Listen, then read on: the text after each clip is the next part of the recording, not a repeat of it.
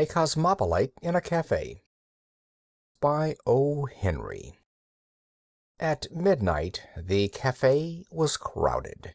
By some chance the little table at which I sat had escaped the eye of incomers, and two vacant chairs at it extended their arms with venal hospitality to the influx of patrons. And then a Cosmopolite sat in one of them, and I was glad, for I held a theory that since Adam no true citizen of the world has existed. We hear of them, and we see foreign labels on much luggage, but we find travelers instead of cosmopolites. I invoke your consideration of the scene: the marble-topped tables, the range of leather-upholstered wall seats, the gay company, the ladies dressed in demi-state toilettes, speaking in an exquisite visible chorus of taste, economy, opulence, or art, the sedulous and largesse-loving garçons, the music wisely catering to all with its raids upon the composers, the melange of talk and laughter, and, if you will, the Würzburger in the tall glass cones that bend to your lips as a ripe cherry sways on its branch to the beak of a robber jay. I was told by a sculptor from Mauch-Chunk that the scene was truly Parisian. My Cosmopolite was named E. Rushmore Coghlan, and he will be heard from next summer at Coney Island. He is to establish a new attraction there, he informed me, offering kingly diversion, and then his conversation ran along parallels of latitude and longitude. He took the great, round world in his hand, so to speak, familiarly, contemptuously, and it seemed no larger than the seed of a maraschino cherry in a table-d'hôte grapefruit. He spoke disrespectfully of the equator. He skipped from continent to continent. He derided the zones. He mopped up the high seas with his napkin. With a wave of his hand he would speak of a certain bazaar in Hyderabad. Whiff! He would have you on skis in Lapland. Zip! Now you rode the breakers with the Kanakas at Kilai-Kahihi. Presto! He dragged you through an Arkansas post-oak swamp, let you dry for a moment on the alkali plains of his Idaho ranch, then whirled you into the society of Viennese archdukes. Anon he would be telling you of a cold he acquired in a Chicago lake breeze, and how old Escamilla cured it in Buenos Aires with a hot infusion of the chuchula weed.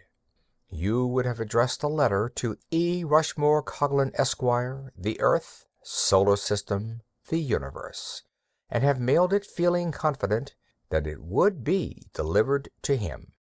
I was sure that I had found at last the one true Cosmopolite since Adam, and I listened to his world-wide discourse fearful lest I should discover in it the local note of the mere globe-trotter. But his opinions never fluttered or drooped. He was as impartial to cities, countries, and continents as the winds or gravitation. And as E. Rushmore Coghlan prattled of this little planet, I thought with glee of a great almost cosmopolite who wrote for the whole world and dedicated himself to Bombay. In a poem he has to say that there is pride and rivalry between cities of the earth, and that the men that breed from them they traffic up and down, but cling to their city's hem as a child to the mother's gown. And wherever they walk, by roaring streets unknown, they remember their native city, most faithful, foolish, fond, making her mere breathed name their bond upon their bond. And my glee was roused because I had caught Mr. Kipling napping. Here I had found a man not made from dust, one who had no narrow boasts of birthplace or country, one who, if he bragged at all, would brag of his whole round globe against the Martians and the inhabitants of the moon. The expression on these subjects was precipitated from E. Rushmore Coghlan by the third corner to our table. While Coghlan was describing to me the topography along the Siberian Railway, the orchestra glided into a medley. The concluding air was Dixie, and as the exhilarating notes tumbled forth, they were almost overpowered by a great clapping of hands from almost every table.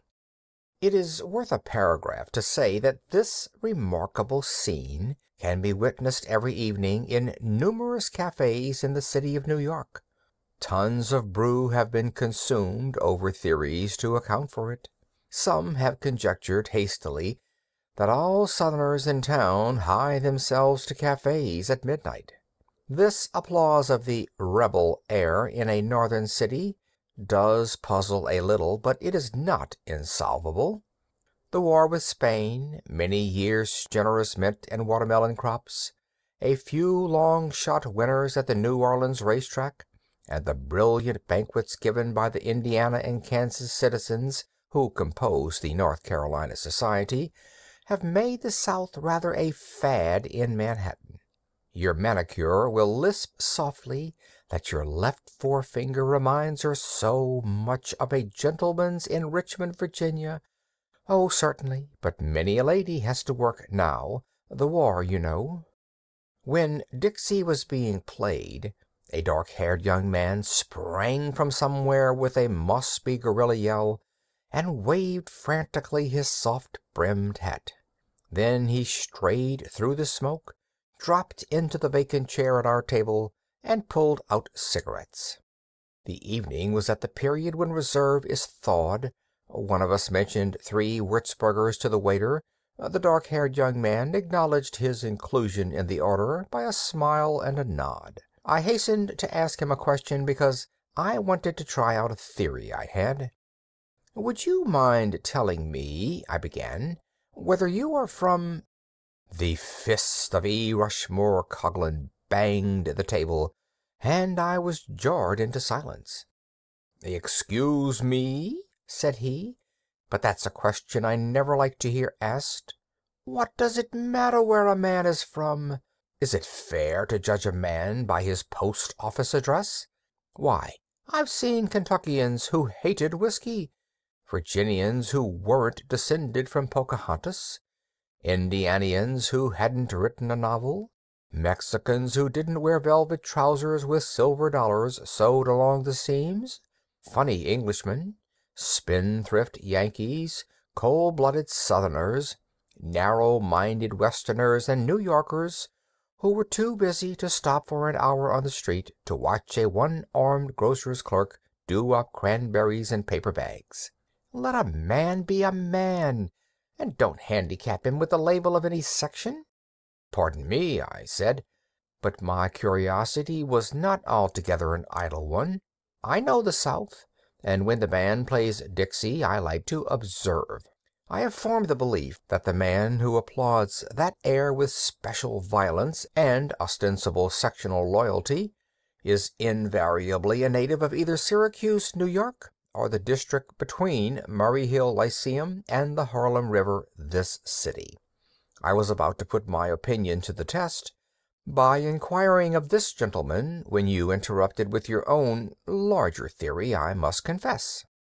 And now the dark-haired young man spoke to me, and it became evident that his mind also moved along its own set of grooves.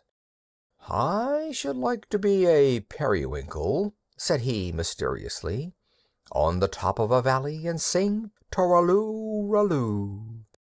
This was clearly too obscure, so I turned again to Coghlan. "I've been around the world 12 times," said he. "I know an Esquimau in Upernavik who sends to Cincinnati for his neckties, and I saw a goat-herder in Uruguay who won a prize in a Battle Creek breakfast food puzzle competition. I pay rent on a room in Cairo, Egypt, and another in Yokohama all the year round. I've got slippers waiting for me at a tea-house in Shanghai, and I don't have to tell 'em how to cook my eggs in Rio de Janeiro or Seattle. It's a mighty little old world. What's the use of bragging about being from the North or the South or the old manor house in the Dale or Euclid Avenue, Cleveland, or Pikes Peak, or Fairfax County, Virginia, or Hooligan's Flats, or any place. It'll be a better world when we quit being fools about some mildewed town or 10 acres of swamp land just because we happen to be born there. "You seem to be a genuine cosmopolite," I said admiringly, "but it also seems that you would decry patriotism." "A relic of the Stone Age," declared Coghlan warmly. "We are all brothers, Chinamen, Englishmen, Zulus, Patagonians, and the people in the bend of the Kaw River. Some day all this petty pride in one city or state or section or country will be wiped out, and we'll all be citizens of the world, as we ought to be." "But while you are wandering in foreign lands," I persisted, "do not your thoughts revert to some spot, some dear and—" "Nary a spot," interrupted E.R. Coghlan flippantly. "The terrestrial, globular, planetary hunk of matter, slightly flattened at the poles and known as the Earth, is my abode. I've met a good many object-bound citizens of this country abroad. I've seen men from Chicago sit in a gondola in Venice on a moonlight night and brag about their drainage canal. I've seen a Southerner, on being introduced to the King of England, hand that monarch, without batting his eyes, the information that his great-aunt on his mother's side was related by marriage to the Perkinses of Charleston. I knew a New Yorker who was kidnapped for ransom by some Afghanistan bandits. His people sent over the money and he came back to Kabul with the agent. 'Afghanistan?' the natives said to him through an interpreter. 'Well, not so slow, do you think?' 'Oh, I don't know,' says he, and he began to tell them about a cab driver at 6th Avenue and Broadway. Those ideas don't suit me. I'm not tied down to anything that isn't 8,000 miles in diameter. Just put me down as E. Rushmore Coghlan, citizen of the terrestrial sphere." My cosmopolite made a large adieu and left me, for he thought he saw someone through the chatter and smoke whom he knew. So I was left with the would-be periwinkle, who was reduced to Würzburger, without further ability to voice his aspirations to perch melodious upon the summit of a valley. I sat reflecting upon my evident cosmopolite, and wondering how the poet had managed to miss him. He was my discovery, and I believed in him. How was it? "The men that breed from them they traffic up and down, but cling to their city's hem as a child to the mother's gown." Not so E. Rushmore Coghlan. With the whole world for his— My meditations were interrupted by a tremendous noise and conflict in another part of the café. I saw above the head of the seated patrons E. Rushmore Coghlan and a stranger to me engaged in terrific battle. They fought between the tables like Titans, and glasses crashed and men caught their hats up and were knocked down, and a brunette screamed, and a blonde began to sing teasing. My cosmopolite was sustaining the pride and reputation of the Earth when the waiters closed in on both combatants with their famous flying wedge formation and bore them outside, still resisting. I called McCarthy, one of the French garçons, and asked him the cause of the conflict. "The man with the red tie, that was my cosmopolite," said he, "got hot on account of things said about the bum sidewalks and water supply of the place he come from by the other guy." "Why," said I, bewildered, "that man is a citizen of the world, a cosmopolite. He—" "Originally from Mattawamkeag, Maine," he said, continued McCarthy, "and he wouldn't stand for no knocking the place." If you like the video, put a like, subscribe to the channel and click on the bell to not miss our new videos.